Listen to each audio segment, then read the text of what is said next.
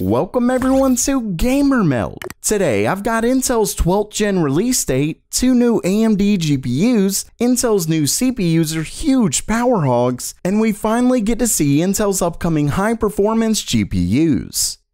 Okay, it's news time, and first up for today, it looks like Intel's 12th gen Alder Lake CPUs are expected even sooner than we first thought. The story originally comes from a report by WCCF Tech, where their sources claim that the new CPUs are set for release this November. Earlier rumors claimed that Intel planned the announcement in September with the release possibly by the end of the year. Now, obviously November is towards the end of the year, but it would literally mean that Intel is planning to release a new architecture just 8 months after their last release. Talk about a quick launch. Either way, this gives us a better time frame for when we can expect these, and it's nice to know that Intel is actually sticking to their original release schedule. Let's just hope it doesn't get delayed sometime between now and November. I definitely love on-time launches, but not as much as I love listening to a good book with today's sponsor, Audible, today's leading provider of audiobooks and spoken word entertainment. And that leading provider part means you're always able to find the perfect title, whether it's finance, technology, sci-fi, comedy, and so much more. There's thousands of audiobooks to discover, like this complete guide for becoming a software developer. Plus, with their new Audibles Plus catalog, you get tons of audiobooks to listen to and podcasts to follow. And all of it is included with your subscription. Oh, and you get to download the titles so you can listen offline. The best part is that you can try Audible for free today by visiting audible.com/gamermeld or text gamermeld to 500-500 today.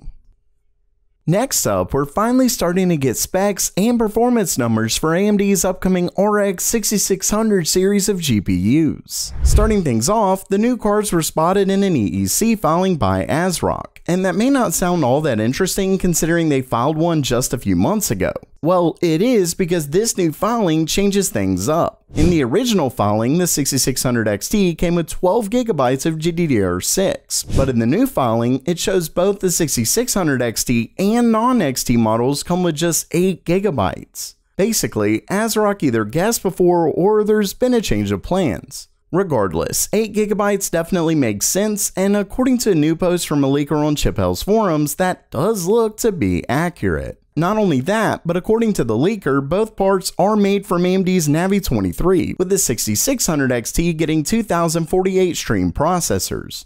The non-XT part, on the other hand, comes with 1792. As for performance, the 6600 XT allegedly gets a score of 9439 in TimeSpy, while the non-XT model gets 7805. And according to video cards, that puts them in line with the 5700 and 5700 XT GPUs. Of course, as always in 2021, whether you'll actually be able to buy one is a huge question. Next up, Intel has officially launched their 6 and 8 core Tiger Lake H CPUs. Of course, Intel already released their Tiger Lake H CPUs at CES, but those only went up to 4 cores. And sure, the company technically has 8 core mobile parts, but those are based on the same 14nm process that we've seen time and time again. Luckily, the company did confirm that they had more Tiger Lake H CPUs coming with up to 8 cores. And they're finally here. As you can see, the parts range from 6 to 8 cores, and actually get up to a very impressive 5 GHz across a maximum of 2 cores. And I was really impressed, until I saw one big issue. As you can see, they specifically mentioned the base frequency while at 45 watts. Well, according to Tom's Hardware, the base mode can get up to a whopping 107 watts and up to 135 watts under heavy load. And that's just like Intel's 10980HK, except it was able to get to 5.3 GHz. So for the same power draw, Intel's new 10nm SuperFin isn't able to get the same clocks as their 14nm process. And sure, there is an IPC increase, but it almost feels like Ice Lake again. You can see that the base clock is 200 MHz higher at the same TDP, but let's just say this definitely makes me a bit disappointed. Luckily, according to their benchmarks, it does get a nice boost against their last gen parts. With that said, because Intel didn't mention the CPU's TDPs when comparing their parts to AMD's, I definitely wait for third-party reviews. And lastly for today, we finally get to see a couple of Intel's upcoming high-performance GPUs, as well as some leaked specs, and things are fairly impressive, but also a bit worrisome. The story originally comes from Igor's lab, who, as I've said in the past, is typically very accurate when it comes to leaks. Either way, the new report originally comes from internal slides by Intel, but to protect his source, Igor didn't publish the actual slides, but he does give us all the information.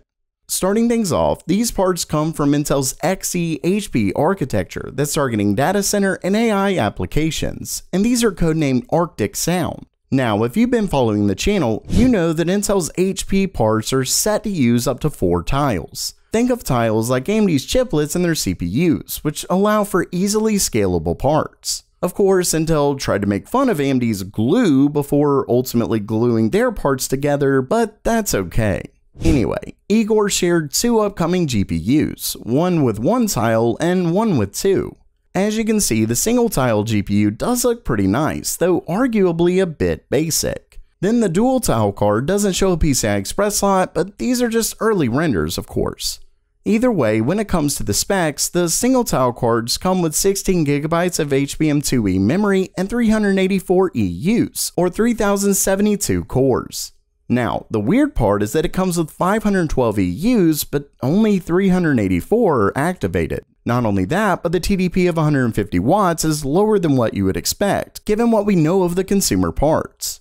And that tells us the clocks are likely lower. Moving on to the 2-tile part, it comes with 32GB of HBM2E memory and 480 EUs per tile, which makes for a total of 7,680 cores. Once again, each tile has a total of 512 EUs per tile, yet only 480 are activated. Of course, you may have noticed that Intel promised up to 4-tile GPUs, but according to Igor, those aren't here, and it doesn't sound like they're coming later either. I'd like to think that the 4-tile parts have the full 512 EUs activated and they're just coming later, but I'm really not sure. If they don't, then Intel is having some serious issues with their GPUs, and the fact that Igor is even doubting Raja Koduri's future with Intel, things clearly aren't looking good at all. Time, as always, will tell. So while that does it for today, are you excited for Intel's upcoming GPUs, or are you kind of disappointed in those Tiger Lake H CPUs? Let me know down in the comments below. And if you liked the video, please subscribe. And as always, have a great day.